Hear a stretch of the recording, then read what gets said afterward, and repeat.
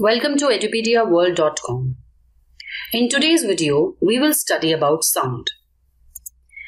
In the present video, we will talk about sound, how is sound produced, what are the sources of sound, and what are the various medium in which sound can travel or sound can propagate. So what do you think is sound?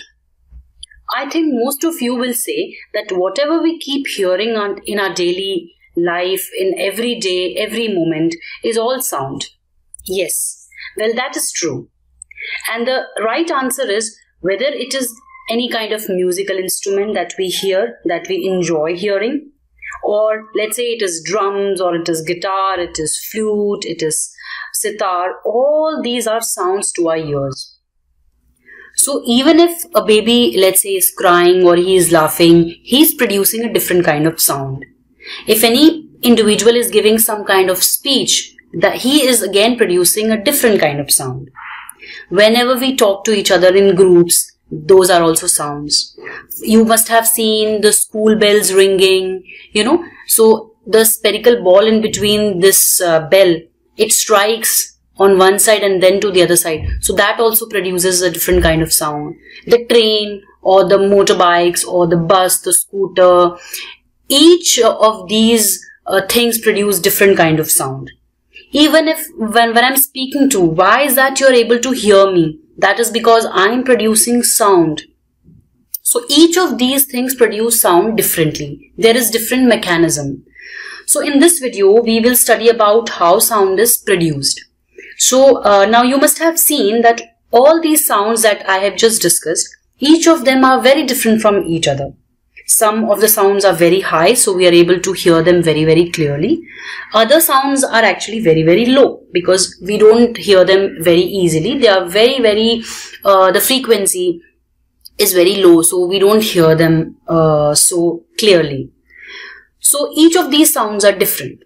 So why is it so that these sounds are different from each other? There has to be some reason. Otherwise, all the sounds would have been just the same and we would hear them in the same way as we hear all these sounds. Why is that the sound produced by musical instrument is different from a sound produced when a train blows the horn? Or the sound produced by musical instrument is different from the sound that when we talk to each other, that sound. Why is that the sounds are different? So primarily, sound is produced by what we call as vibration. Whenever there is vibration, the sounds it produced. And in vibration, we talk about two things. One is the amount of vibration. Another is the speed of vibration. So if the speed of vibration is fast, then a different kind of sound is produced. If the speed of vibration is slow, then a different kind of sound is produced. So what is this vibration? Vibration is a rapid to and fro movement. So when I say when I say to and fro, what is to and fro movement? So I have just considered, let's consider that I have a ball here and this spherical ball is connected to this thread. And here the thread is again tied to a particular point. And I leave this ball down, which is hanging by this thread. If I take the ball to one side and just leave it, the ball automatically on its own goes from one side to the center position and then from the center position to the other side, to the left side. So it goes to and fro. So this movement is called as to and fro movement. So when I say something is vibrating, means it is going to and fro, to and fro, to and fro like this. So let's consider that what I have shown here is a sitar. Sitar, as you must have seen sitars, or you can take guitars also. These instruments have got a lot of strings in it. And now what you do is when you pull a particular string, the string starts vibrating and it vibrates again in that true to and fro motion. And it vibrates, it produces sound. So we can say that sound is nothing but vibration. What kind of vibration? It is a true to and fro vibration, right? So let us now take a case of guitar. the guitar, the example of guitar is also the same. It has also got similar kind of strings, and when we pull each of these strings again, they vibrate, and because they vibrate, the entire instrument is vibrating, and that's how the sound is produced. So sound that we hear are nothing but oscillatory sound waves, where the amplitude goes high and low, like what is shown here. So this, you see, the amplitude is high and low. So these are called as waves. So the vibrations that I talk is nothing but this high and low, waves. So sound is nothing but oscillatory sound waves that we hear. So in case of, like as I discussed, guitar and sitar, these strings vibrate, and in the form of these something like oscillations. And these oscillations are then heard by our ears. So these are the two very, very perfect example. What happens is when you pull the string vibrates. If this vibrates, then molecules will vibrate, and each of these molecules will again vibrate the adjacent molecules, and that's how the entire instrument is vibrating, and that's how the sound is produced. So different objects will produce different kind of vibrations. For example, as you see here, when we speak, we produce vibrations. They are different kind of vibrations. When the school bell is ringing, as I just discussed, what happens is the spherical ball here, it goes to and fro motion, so it is vibrating. So we are able to see how it is vibrating. So these are large vibrations. These are the amplifier, again the vibrations. But there are some vibrations which are very, very feeble. They are very less in intensity, which we are not able to see. For example, if you take a rubber band and you just pull that rubber band in between the fingers and just pull the rubber band, so what happens is the rubber band will start vibrating. But the sound that is produced by this rubber band will be very, very less as compared to the sound that is produced by using when you hear any school bell ringing. That is because the lesser the vibration produced, the lesser will be the sound produced, right? So it depends upon the amount of vibration. So that is why I said two things are very important. First is the amount of vibration and the speed of vibration. These two things will decide as to how much of the sound is produced. So these are few examples of how the sound is produced, how different sounds are produced. Now, when the vibrations are produced, then these vibrations reach our ear and we are able to hear the sound. Now, let us discuss the source of vibration. There are many sources of sound. For example, we have the vibrating diaphragm of a stereo speaker. This produces vibrations. So, when the speaker is on, it produces a lot of vibrations, and these vibrations reach our ear, and that is how we are able to hear these sounds. So sources of sound can be anything which produces vibration. Those become the sources of sound. So now let us talk about medium of sound. Does sound require any medium to travel? Can it travel in vacuum? Yes, sound definitely requires a medium to travel. Without a medium, it cannot travel, and we will not be able to hear anything.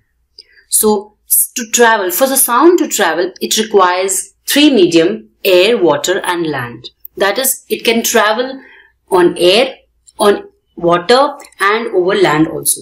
That means that the sound we will be able to hear through gases, in liquids and also through solids. So we'll be able to hear sound in all the three mediums. But now, and why is that so? Why are we able to hear that? We will explain later. But also, the speed of the sound will depend upon the medium through which it is traveling. For example, sound will always travel faster in solids, and thereafter a slightly slower in case of liquids, and sound will travel the slowest through gases. Now, why is it so? So, and now we know that in vacuum it cannot travel. If there is vacuum, there is no gas, there is no liquid, no solid, it is only vacuum, we will not be able to hear sound. It requires all these three mediums. Now, why is that so? That the sound will be able to travel faster in solids, slightly slow in liquids and slowest in gases. Why is it so? See, I have an example here. We have three people standing at one end, and let's say this blue material here, this is a solid material. You can say anything, wood, you can take iron or anything. And the second one, as I see here, is this is the liquid. You can take any liquid, you can take water or any liquid. And the third one is a gas. So it is a you can say a hollow tube or a hollow material, but it has gas inside this. Now what happens is, these three people standing here, they make some kind of sound standing at one end of the object. Now what happens is, you see in this picture what happens, as far as the solids are concerned, the sound will travel faster. It reaches faster. Liquids are slightly slower than solids, and gases, it will be even more slow. So why is it so? You must have seen, and you must be knowing it, that in solids, you must have seen the molecules. The molecules are very, very tightly packed with each other. They are very, very close and adjacent to each other. Whereas in liquids, you see the molecules are not as compact and are not as tightly packed as they are in the case of solids. They are slightly away from each other. Whereas in the gases, they are freely moving in any of the directions, and the spaces between two molecules is also quite large. So that is exactly the reason that, let's say, if this molecule is vibrating, the first molecule is vibrating in case of solid, it will not take any time, and immediately the adjacent molecule will start vibrating. Again, the next molecule will start vibrating, even in this direction also, and even in this direction. In both the direction, these molecules are, because they are tightly packed, so the vibration that one molecule will cause onto the other molecule is much faster, and that is why the sound will travel much faster in case of solids. Whereas in liquids, because these molecules are not as tightly packed, so for one molecule to make the other molecule vibrate, it will take slightly more time as compared to in case of solids. Whereas in the case of the gases, you see here, the gases, the molecules are even far from each other. So even the gases will take even more time for the sound to travel through them. So that is exactly the reason why I say that in case of solids, the sound will travel faster. The one fact is that the sound can travel 4 times faster and farther than in the case of air. And that is also, there is one more thing. Why you must have heard that, whales communicate very fast in case of water. That is because in case of liquids, the communication will be faster because the sound travels faster. That is why we say that whales generally communicate faster in water. That is exactly the reason. Also, apart from the medium in which the sound is traveling, there is one more factor on which the propagation of sound depends. That is the temperature. So medium and temperature are two things on which the sound depends. If in case there is a certain day which is hotter, then in that particular day the sound will travel faster, even through solids, or it is through gases, or it is through liquids. In any of the three mediums, the sound generally travel faster because the day is warmer. And why is that so? Because on a warm day, the molecules are actually, they are bumping. They are more bumpy as compared to on a cold day. So that is the reason that the sound will travel faster. So two factors now we know on which propagation of the sound depends is medium and temperature. With solids, it will travel faster. In gases, the slowest. If the temperature is cold, then the propagation of the sound will be slow. Whereas if the day is hot, then the sound will travel faster.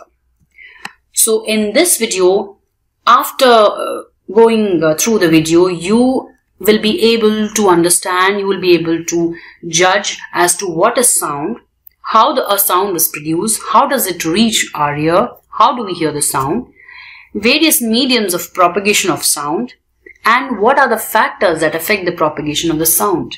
you will also be able to distinguish between different kinds of sound. So thanks for watching Edupedia World.